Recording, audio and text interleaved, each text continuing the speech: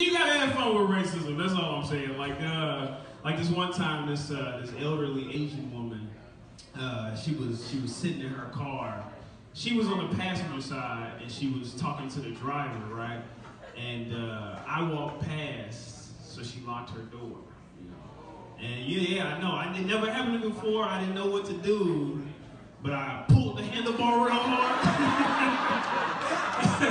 I scared the shit out of her. Easily top 3 moments of fear in her life. Oh, she was screaming. I'm like, give me all your fucking money then.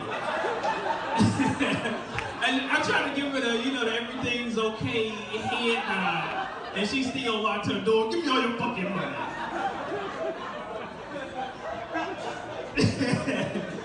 I should have robbed her. Fuck